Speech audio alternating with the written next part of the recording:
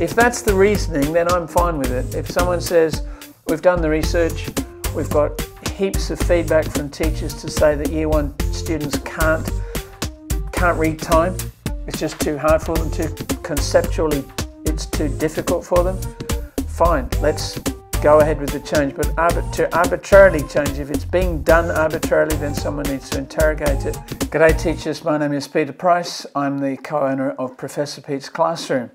In this video, I'm going to do a review of the consultation curriculum for mathematics for Year 1. You can find access to these documents in the ACARA website, but I've prepared documents that you can read along with if you wish to. I'm presenting it as a PowerPoint file, but also save it as PDF in case that's more useful to you. So we're going to look at the Year 1 consultation curriculum and compare it with the existing 2010 curriculum. So it's been around for 11 years. It's probably time for a revision, and ACARA has made a lot of very small changes. There aren't any major structural changes. There are some fairly big movements of content to different year levels, but apart from that, it's more of a tweaking than anything else. It's adjusting the language. It's adding some explanation that makes things clearer.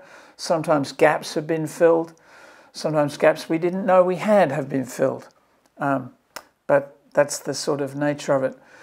I've prepared what I've called an executive summary. The biggest change here in Year 1 is place value. And I'll say the same thing about the Year 2 when I come to that video. Place value has finally got a place, no pun intended, in the Year 1 curriculum, as it should do. Children have to know that the numbers are base 10 numbers and they are governed by this system that we call the place value system. The biggest gap, the biggest thing that used to be in the curriculum but isn't now for Year 1 is telling the time. Students used to have telling the time in Year 1 and now they don't. It's simply just not there. It's been moved to Year 2. So that's a fairly significant change. As a summary of the Year 1 curriculum, it's been expanded. It's got added content descriptors. 4 of them didn't have equivalent content descriptors in the old curriculum, so that's significant, especially in measurement, and the addition of place value is a huge improvement, as I already indicated. Looking at the content descriptors as in a tabular form, you can see there used to be 15 of them in the 2010 curriculum, and there are 16 in the 2021 curriculum. As I said, there's a lot of changes, are fairly small changes. You can see how they are lined up with the various topics. They're divided up differently now. So in the old curriculum, we had number and place value as one subcategory, substrand, followed by fractions and decimals, money and financial mathematics, patterns and algebra. The first 3 of those are now all part of just number strand, and the last one is part of the algebra strand, and so on. So there's really not a lot to look at except to see we can see some numbers have moved slightly. That's really not that significant. I put the table together to see what the changes were, and I guess it indicates, as I said before, they're not very significant.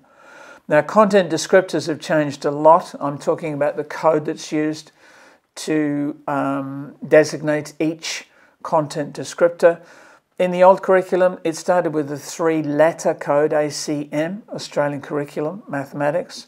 The new one is AC9M. As I said previously, I don't know where the 9 came from.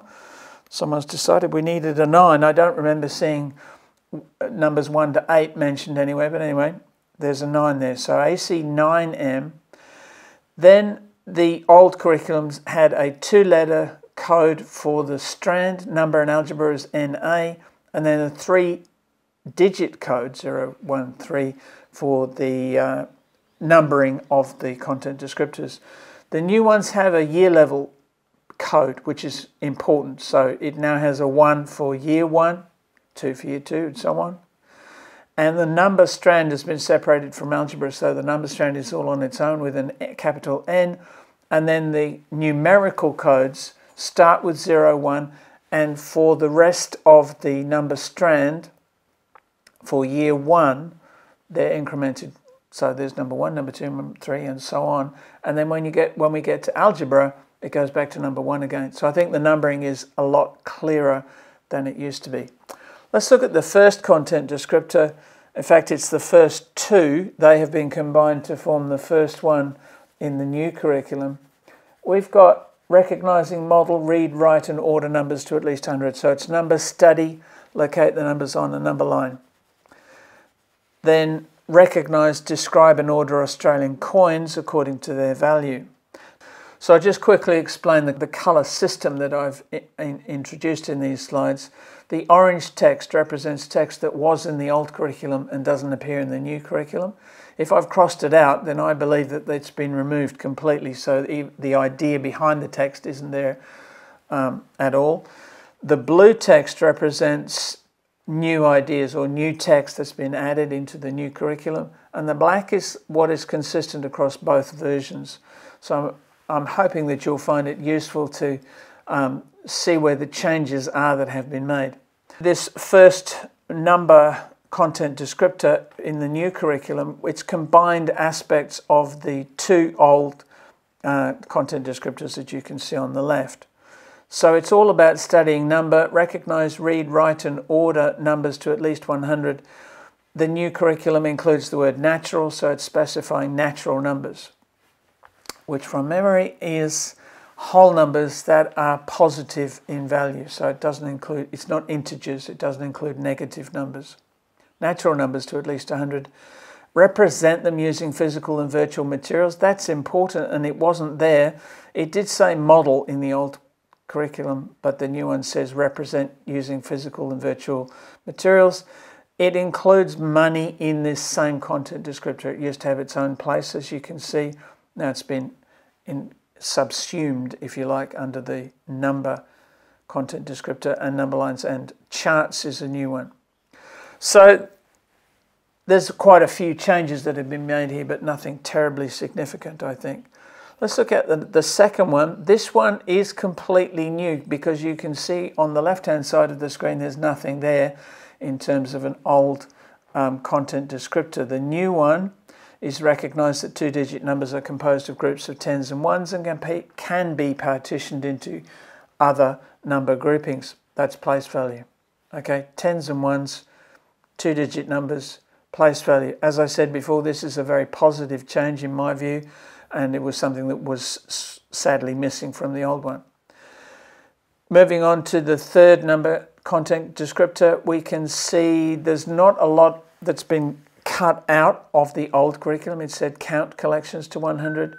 The word count has disappeared, but everything else is there, and it's been significantly expanded under the new curriculum. Quantify larger sets of objects to at least 100 by partitioning collections into groups, and so on and so on. Continue content using knowledge. I put it, whatever that Latin indicator is pronounced as, sick. There should be a comma there. ACARA. Place value and skip counting, recognising that the last number said in the count represents the total number of objects.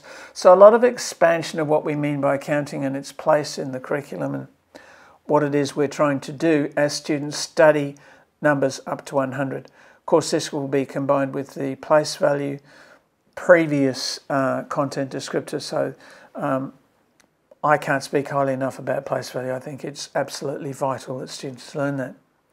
Let's move on to number 4. Here we're looking at simple addition and subtraction problems. They've changed the word represent to model. The old one included counting on, partitioning and rearranging parts. The new one refers to a range of strategies, so it doesn't specify the strategies. I don't know why that's been left out. I guess you can expand it and the teacher can choose other strategies. Solving problems including 1-digit and 2-digit addition and subtraction, that's good. It specifies which size the numbers will be. Using physical or virtual materials, diagrams and a range of strategies. So it's really expanded to the explanation that's given to teachers to know what approaches are being favoured. This is a quick overview I have to insert here, and I don't have time to expand enormously on what we're doing, but hopefully you're getting the idea of the changes that are made. Number 5, there is no equivalent under the old curriculum.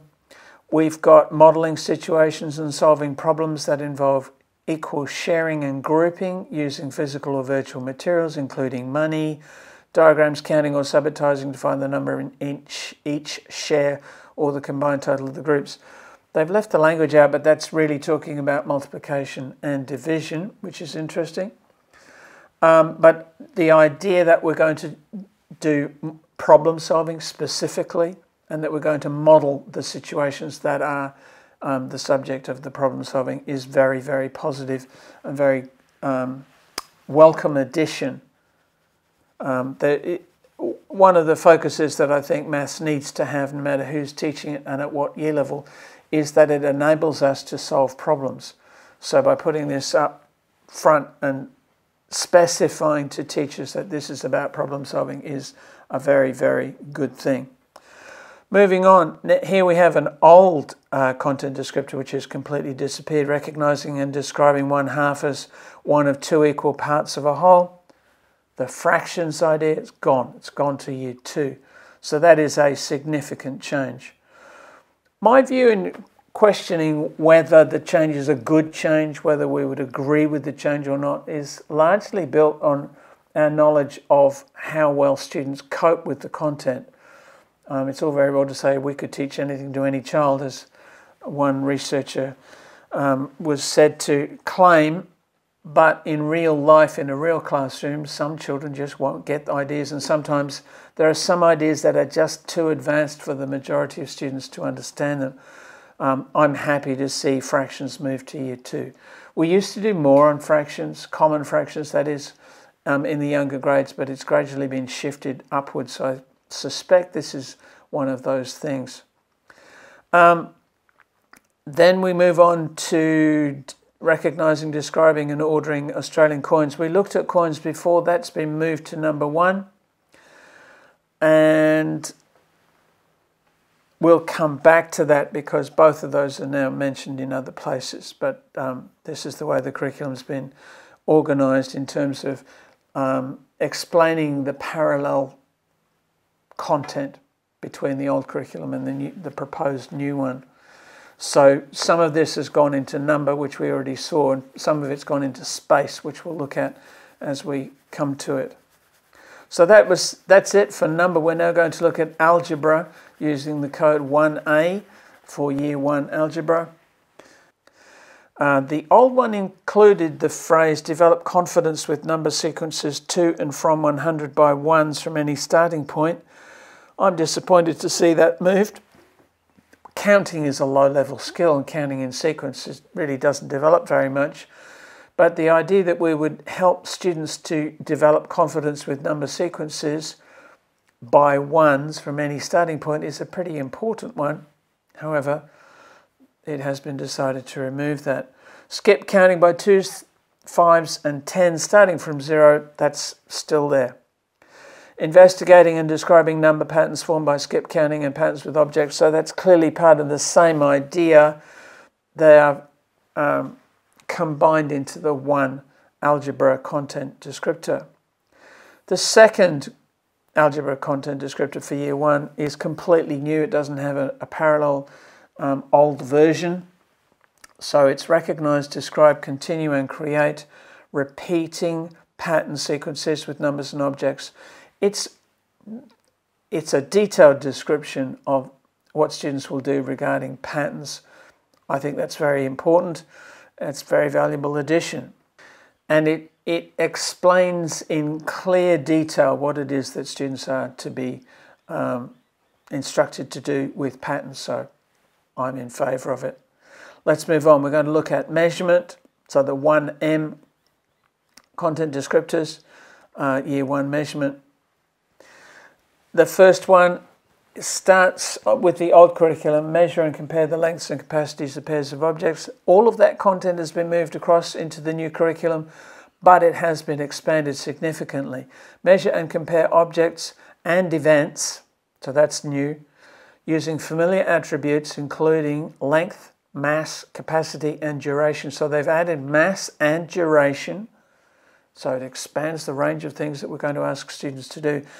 The significant change here to me is duration, that we didn't have time as an attribute or something that could be measured, and now it is. I think that's a good change. I think that's it's important that children learn the idea of measuring time. Although it's not a physical attribute, unlike most of the others that we measure, it is a very, very important one.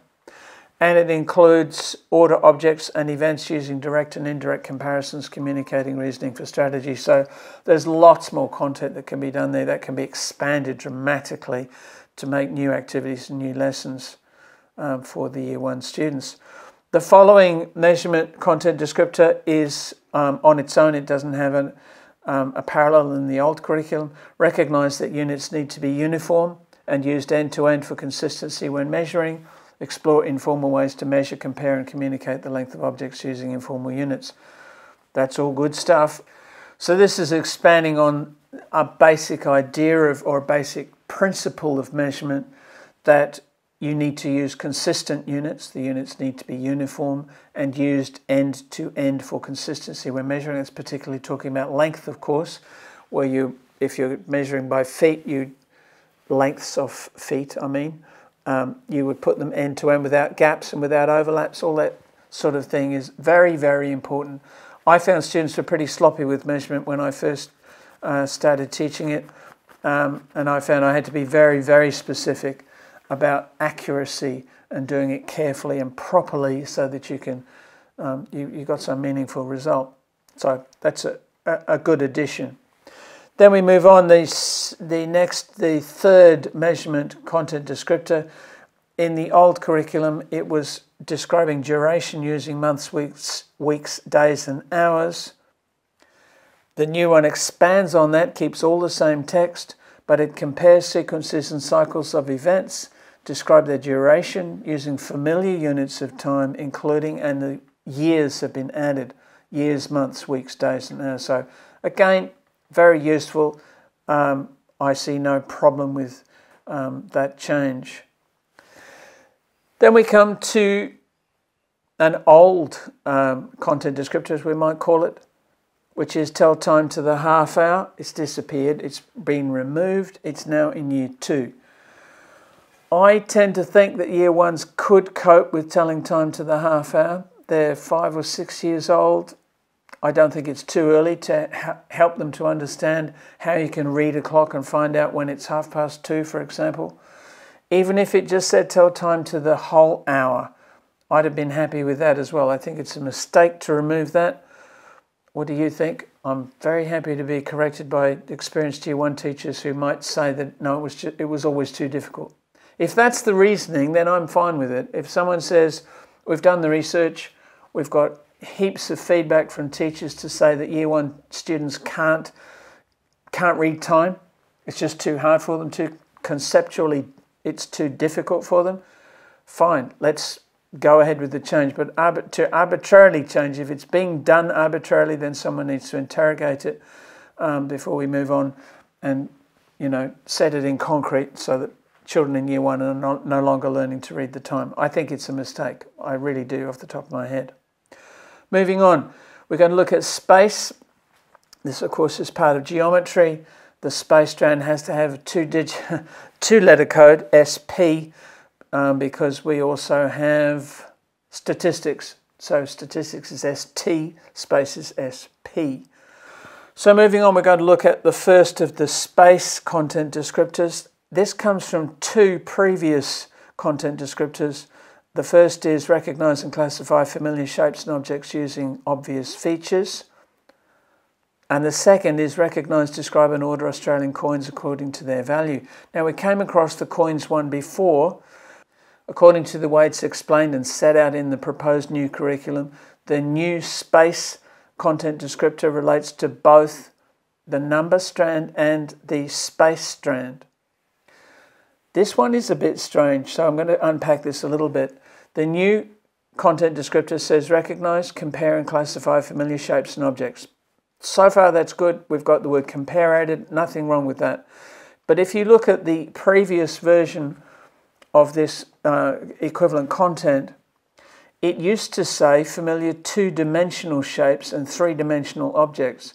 Now this is a common change across the whole of the proposed new curriculum. They've removed all the mentions of two-dimensional and three-dimensional, referring to shapes and objects respectively. I think that's a mistake. Two-dimensional shapes doesn't perhaps add anything to the meaning of the word. You could say it's a tautology, it's a shape, it's two-dimensional. Yeah, maybe, but I have found over the years that I myself have been confused about which is the best word to use. Is it shape or is it figure? Are there things that are objects? You know, are objects always three-dimensional? I think it just clarifies it for the teacher. If you say two-dimensional shapes and three-dimensional objects, it neatly separates two-dimensional geometry from three-dimensional geometry. It separates the shapes and the objects that we're referring to, and they need to be separated. I think by putting them in there and just saying familiar shapes and objects sounds like they're pretty much the same thing, different ideas of the same thing, I don't know. It's a mistake in my view that those words should be put back in, two-dimensional shapes and three-dimensional objects. Now we come to the second part about describing Australian coins. This has been linked to this new space content descriptor, but I can't see coins mentioned because they're not. And it says classify familiar shapes and objects in the environment using obvious features. I guess they're saying that's the coins. The coins are an example of a familiar shape and object. Well, it's not a shape because that's two-dimensional. It's a familiar object in the environment and it's got obvious features. Fair enough. I really don't understand why it has to be mentioned specifically in the space. Perhaps I'm reading too much into that. Let's move on. The second space content descriptor, it used to say give and follow directions to familiar locations. Now we've got give and follow directions to move people and objects to different locations. It's almost the same thing. It's specifying that we're going to refer to moving people and objects, and it's taken out the word familiar. I guess that means you can give students examples of questions where it's not a familiar location, but it is about location. All right. Probability, just the one content descriptor to look at, and you'll see there is no coloured text on this slide. That's because the wording is identical. No changes have been made. I'm happy with that. I think that that language is entirely appropriate.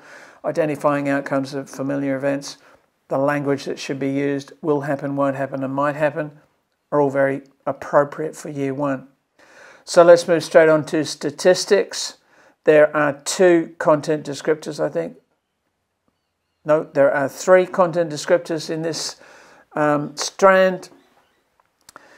The first one, we have choose simple questions, and then all the rest of the text has been removed. The new one says explore different types of investigative questions used to collect data. Discuss the type of data they produce and the sorts of decisions that could be made. There's a missing bracket, ACARA, you have to put that in. Okay, so it's expanded the idea of using questions to collect data, and it's taken out making inferences and gathering responses. I think that's a positive clarification of what's intended.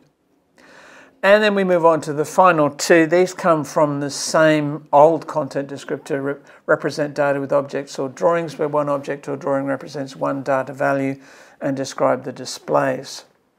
The new ones are acquire data and record in various ways, including objects, images, drawings, lists, tally marks, and symbols. So you see a big expansion in the language there, the vocabulary that's used, and it mentions digital tools.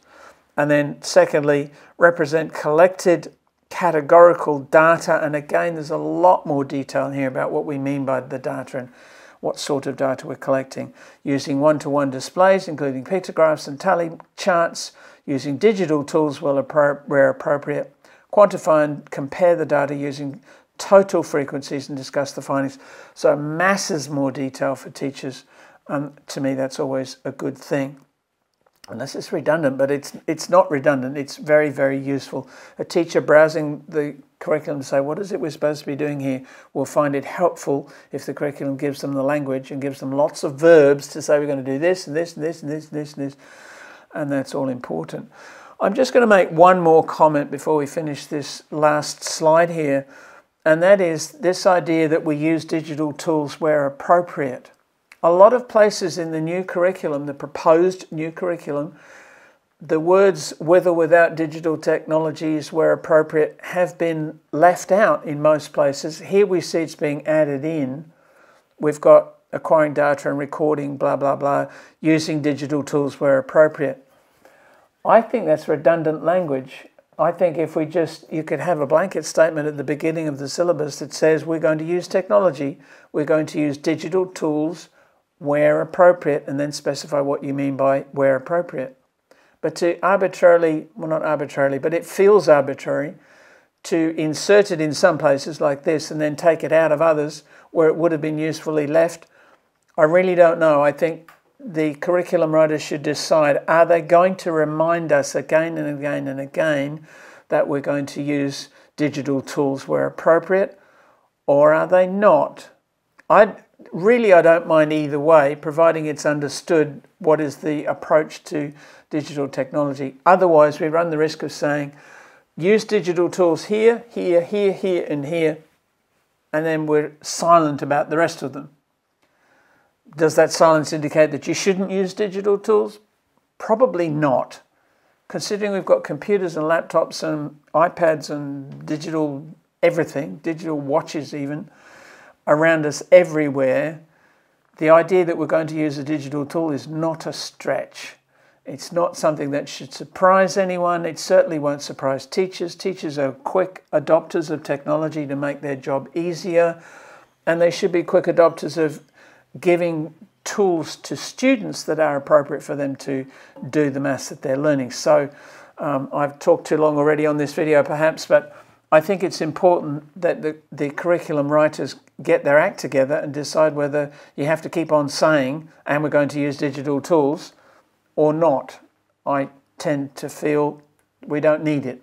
We'll figure it out. We're going to use digital tools. It's like we're going to say, and you'll use a whiteboard and a whiteboard marker. We're not going to say that, so why would you say, and we'll use digital tools? Who knows, there could be a new digital tool introduced tomorrow that you didn't think of for a particular content descriptor, and lo and behold, you should have said something about the digital tool. So to my view, leave it out. So that's it for the Year 1 review of the consultation curriculum. I hope you found some points that you agree with. I hope you found some that you perhaps don't agree with. Either way, I'd love you to leave a comment below this video. If you'd like some more help in considering the questions that I'm raising on this video, I've got some documents that I'll happily share with you for free. PDF and PowerPoint versions of the slides that I'm looking at on the screen and that I'll overlay on the video, that you could use in a classroom setting, a school setting. So you could easily have a professional development activity where teachers are asked what they think of their particular year level curriculum and the changes that are there. I will point out that the ACARA, the body that is the publisher and is responsible for publishing the Australian curriculum, has asked for reviews. They have asked for feedback. Let me just find the document. The feedback period, there's a window of opportunity to let ACARA know what you think of the curriculum, and that is from the 29th of April until the 8th of July 2021. This has to be signed off by the Ministers for Education from all the states and territories and the federal government in time for the start of the 2022 school year to be implemented from then. So if you've got any thoughts at all about what you think of the content that's in there now, you must put your hand up and go to the website and put in your comments. They've asked for comments from teachers, principals, education specialists, parents, and the wider community. So they're taking them at their word. They are asking us to tell them what we think. So I encourage you to get involved in that process. Please let me know if you like this video. Leave a comment if you would. And don't forget to subscribe if you'd like to see future videos of this sort. I'm finished talking, and I'll talk to you again next time very soon.